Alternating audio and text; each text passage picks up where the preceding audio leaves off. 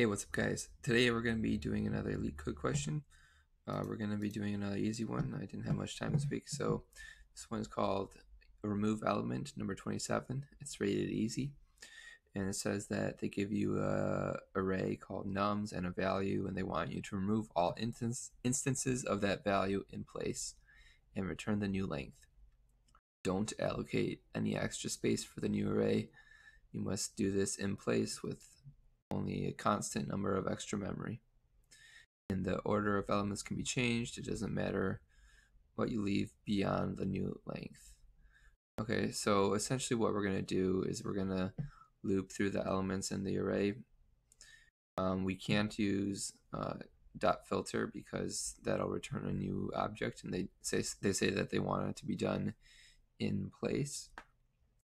So we're just going to loop through this array, and if we find something that we don't like, we're going to take it out.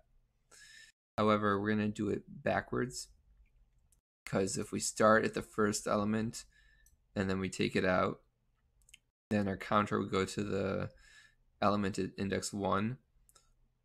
But in the new array that we would have, index 1 would not be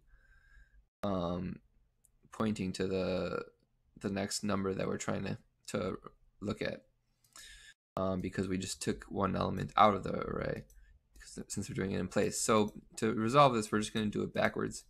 So if we take elements out from the end of the array and then move backwards, that won't be affected by having removed some items from the array.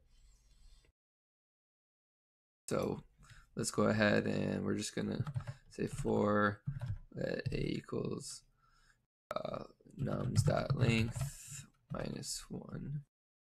A is less or greater than or equal to 0. A minus minus, and then for each element in this array, we're going to say if nums at that position equals the value, then we're going to call splice on the array. So this question is pretty much just making sure that you know what splice is. So if you go to the Mozilla website while doing some studying, it'll tell you exactly what this function does. It changes the contents of an array by removing or replacing existing elements and or adding elements in place. So if you look at the syntax they give you, the first parameter is the start index, and then the second one is the amount of items you want to delete. And then optionally, you can also insert items if you pass in more parameters. So we don't want to insert anything. We just want to delete one element starting at position A. So we're going to use nums.splice. Starting at position A, we're going to delete one element, and we don't want to insert anything, so we don't pass in any more parameters. So that's actually everything we need for this, and we're just going to go ahead and return 0, or not return 0, we're going to return nums.length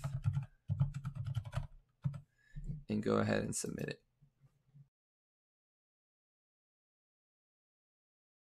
Cool.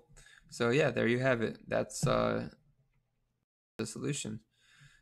If you like this video, go ahead and press the thumbs up, and hopefully I'll have time next weekend to do a more difficult question. Yeah, press the thumbs up and subscribe.